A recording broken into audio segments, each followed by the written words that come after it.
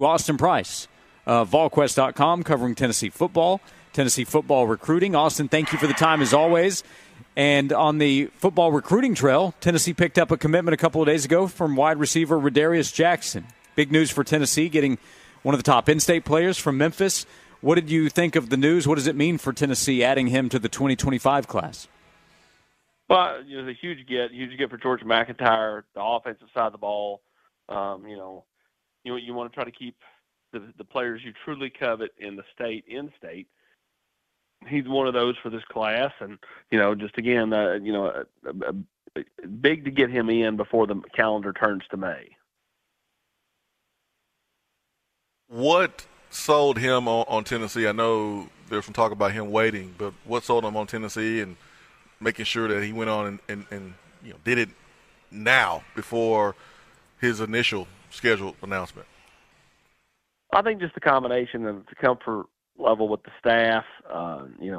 Obviously George has been working on him for a while. Those two play on the same 7-on-7 team, Tennessee Select, and I think just he got up here, saw what he needed to see a few weeks ago, and was like, there's no point to. He's a low-key kid, not a big rah-rah kid, and I think he was very comfortable and going ahead and getting it done. What is the potential of Radarious Jackson as a college receiver? I think his best football is ahead of him. I think he's still really raw, but he's explosive. He's a big kid, long arms, a little less than just shy of 200 pounds. And he's only 16. He doesn't turn 17 until August, which means he won't turn 18 until he is in fall camp his freshman year. That's a lot like Darnell Wright was, which means you're a lot of kids are, already 19 when they, get to college, or, some kids are even older than that, depending on if they got held back. This kid's young, and, that sets up well for him because he will continue to mature both on and off the field. Austin Price, Volquest.com, is with us. What is next for Tennessee on the recruiting trail in terms of schedule, visits, being able to hit the road, prospects that maybe you're paying attention to?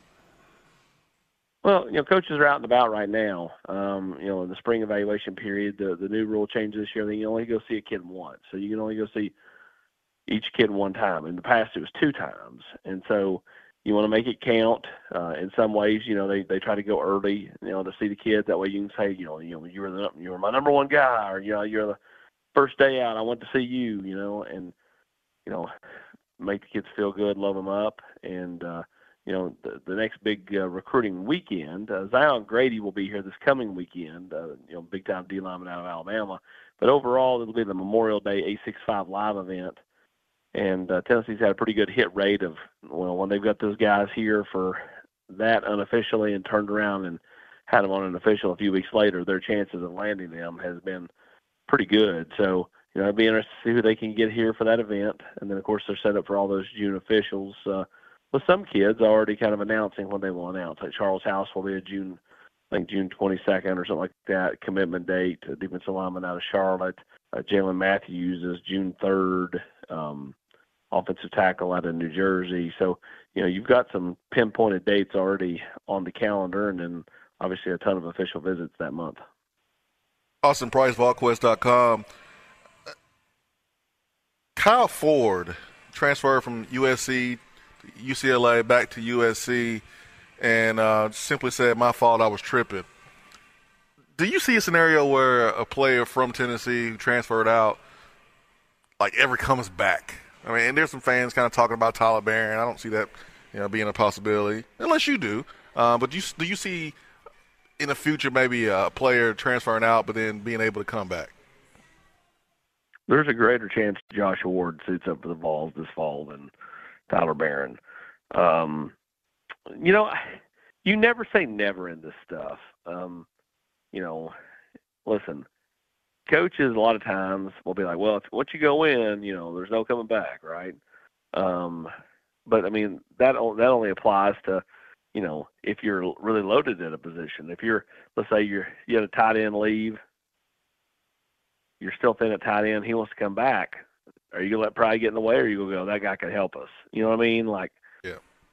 I think it depends on the kind of, each situation. But I don't, I would lean no. But again, you never say never in any of this stuff.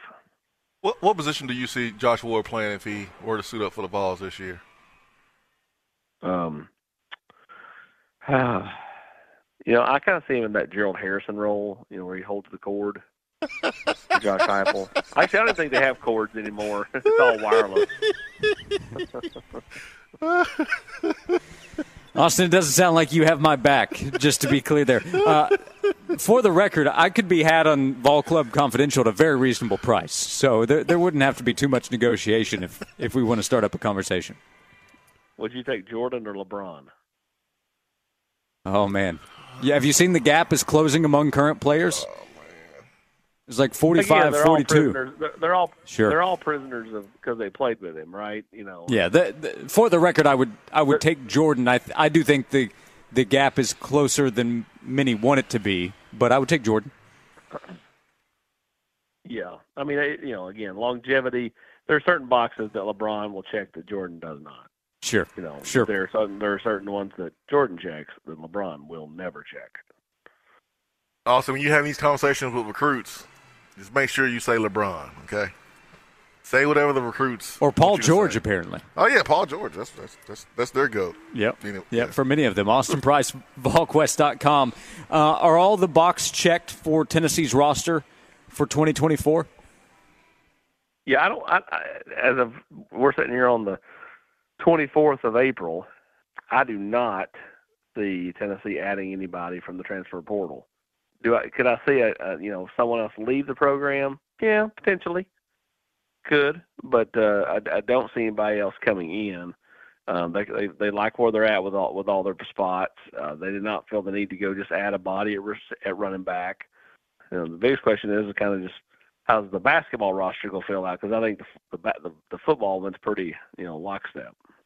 So that's a no for Iowa quarterback Deacon Hill. No. Not even going to entertain it. Any insight into what you expect maybe over the next couple of days or where things stand with the number of basketball transfers that Tennessee has brought in or will bring in for a visit? Yeah, I mean, Igor Milicic, I think, the rubber's going to meet the road for him probably by the end of the week. I think Tennessee continues to be in a really good spot there. Felix Okpara, the transfer from Ohio State, who's currently still on campus on his official visit. I believe Tennessee will land him. I think that they're in an excellent spot there. Some ties to the Chattanooga area with family and stuff.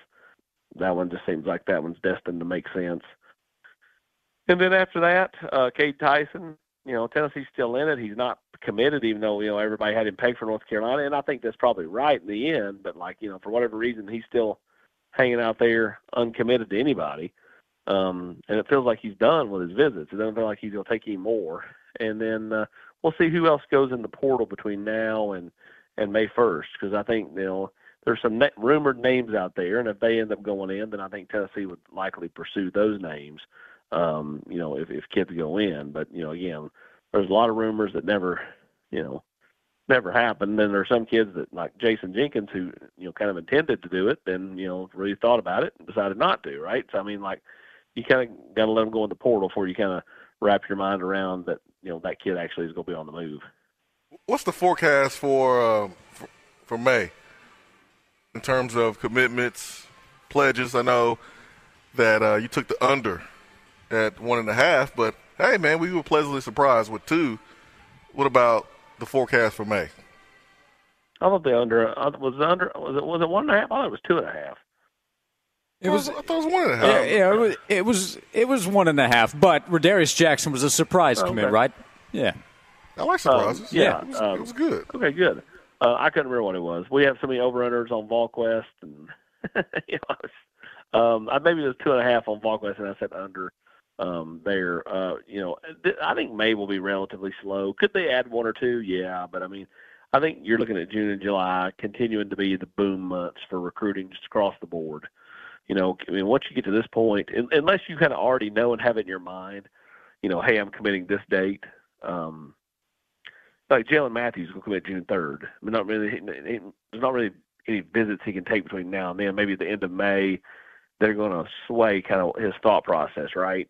But once you get to this point, it's like, okay, I'm going to take my official visits, especially if you already have them set. So like David Sanders just took his official visit to South Carolina. He's going to take his other four or five official visits in June, and then probably work towards the decision in July.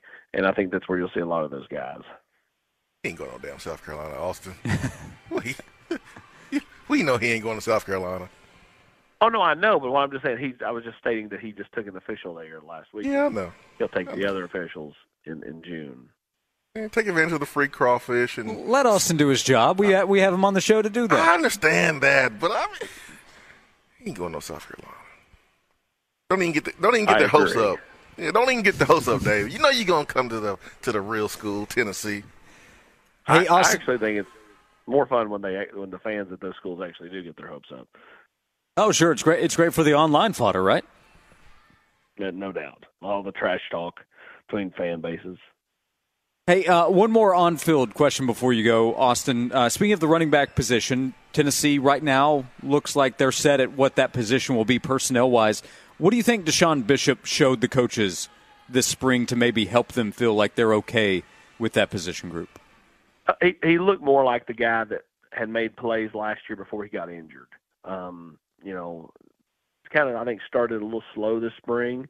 But then once he found his footing, showed, the ability to make plays. He's shifty. He's quick. Can make plays in tight spaces, and showed enough to where I think the staff feels comfortable with him. We had this question in the Volquest podcast that will come out tomorrow, and I think it's a fascinating question, and I'll ask it to you guys as we head out the door. If you could wrap only one player in bubble wrap during fall camp to make sure they were for sure healthy for game one, is it Dylan Sampson with the thin nature at the tailback spot, or is it Cooper Mays? Mays. That's what I was thinking before you even gave us the options. Cooper is who I was thinking immediately. Those would probably be the first two that would come to mind. Nico's off the board there, right? Like, obviously he's taken care of. But, yeah, it'd be Cooper. I saw the start of last season without him, and I wouldn't, if I'm Josh Heupel, not be interested in seeing that again. But Dylan, if you take Dylan off the field, I have big questions about the running back group too. So it's a good question. You can take Dylan off the field for the first game or two and throw the ball 50 times and still win. That's true. That's where maybe I get my reps against the Mocs on August 31st. So with all due respect, right, Josh? With all due respect to Chattanooga. Hey, Austin, let Josh Heupel know I'm ready to schedule whatever weekend for my official visit, and we can discuss bag and all that stuff after the fact. What can people find at Volquest.com right now? What bag? Oh, man, we got all kinds of basketball portal talk. We've got, obviously, recruiting coverage. Eric Kane's got you covered with all the baseball. Tennessee looking for a little bit of revenge after last year's sweep of Tennessee by Missouri in Columbia, Missouri last year in that cold early season matchup. In SEC play, Tennessee gets them in what should be a nice, balmy Lindsey Nelson coming up this weekend. A real chance for Tennessee to continue to move up the standings in baseball and get another series win. And we'll just continue to talk all things Vols, all at Volquest.com. Hey, AP, you think that Tony Vitello, after the series, is going to run up to the Missouri coach and say, "Stand on business, coach," and then run off? No. Tony does not do juvenile things such as that, and neither does Josh Heupel. Now, both of them might be spiteful in some form or fashion, playing their alma mater, Missouri and Oklahoma, but they're not going to do the childish antics, feeling the pressure to do it just because you had told your team you would do it. I can see Tony doing it. Quite a scene. Stand on business. Quite a scene. Austin having to deal with our childish antics here on the show. We appreciate that. As always, Austin, thanks so much, and we'll talk to you again soon. Sounds good, guys. Appreciate you.